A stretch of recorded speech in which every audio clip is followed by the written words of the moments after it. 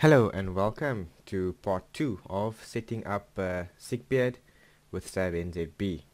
Okay, so this part of the tutorial will comprise of configuring Sickbeard.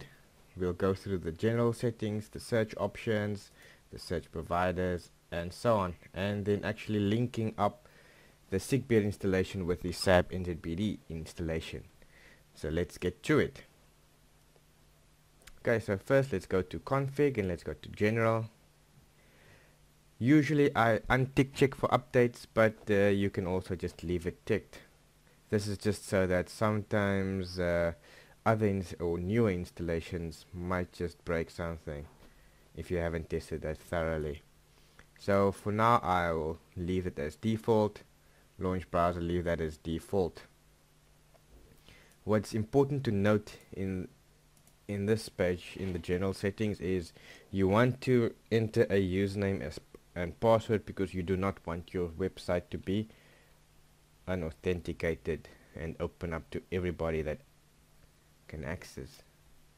So add a I generally just use the same username and password for the SABnzb installation as well as the Sickbeard. So I'm using the same username and password there. You can choose to enable HTTPS or not. I generally just say not. I'll remember it to make it easier, and then click on save changes. The next part is going to search options, so you can click on config and click on search settings.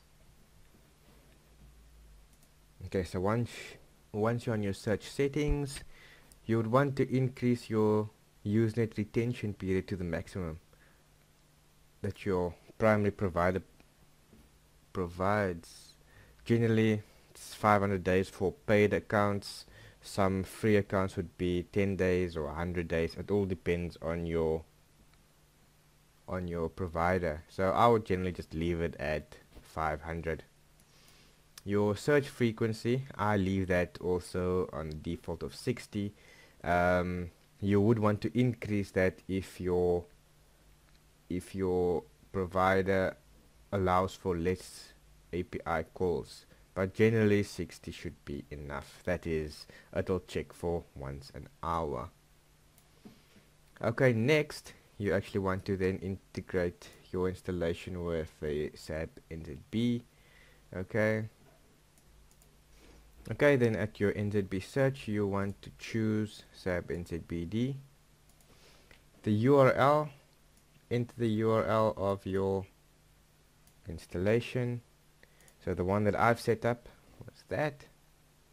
Enter your SAB username and password.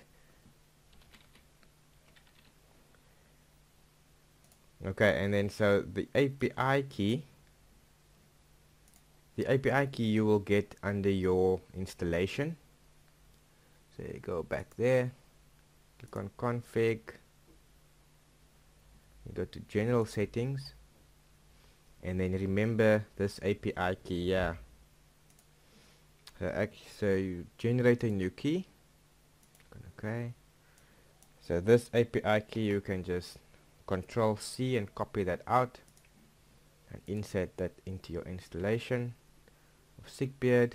Now what's important to note is the category, which is called TV. You will use this later. Click on test. Okay, so it looks like this one failed here, but I've noticed normally another default port is 1995. Let's change that to our installation, which is 9090. Let's test it again, and there we go. That's what you want to see, success. Save the installation, save the settings, and let's move on to search providers. So this is the search providers page. I use nzbsa.co.za, which is a free resource in our country, South Africa. It gives me 20 free downloads a day and about 200 API calls, which is more than enough for me. I'm not a couch potato, so I really don't need that much.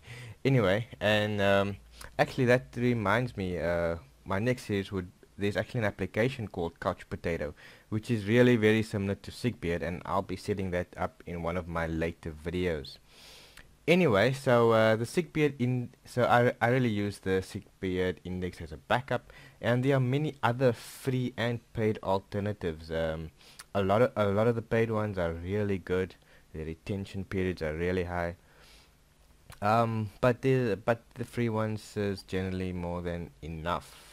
They generally have shorter. The retention periods are shorter with the free ones, and you're limited by the amount of downloads per day.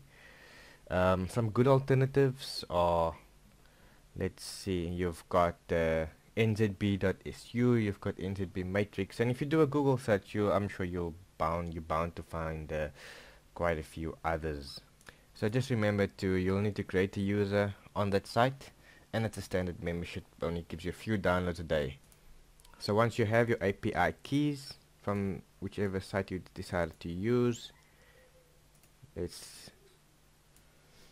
okay, so now time to add in our search providers.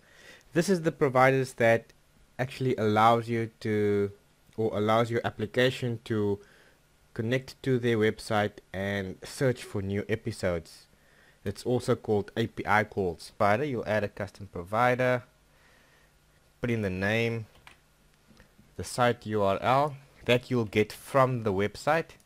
You'll put in your API key, and you'll give it a description. Click on add.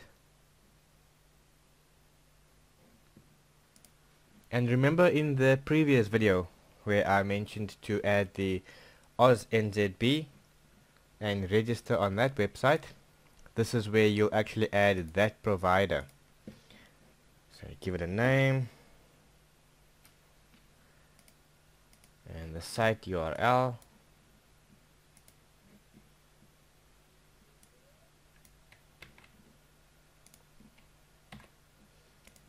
and then the API key, and you click on add. And then save changes. Okay, it looks like I've already added them. That your new custom providers are added in the provider priority list, and then you'll just want to drag them up and make sure that, okay, mine is normally like that, and then just make sure that they are in the order that you want them to be. Okay, for this test, let's do that.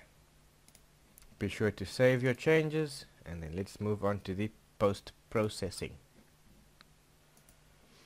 Okay, so at post-processing, if you click on there, this is what happens after your files have been downloaded. Okay, what you want to do is you want to unselect keep original files.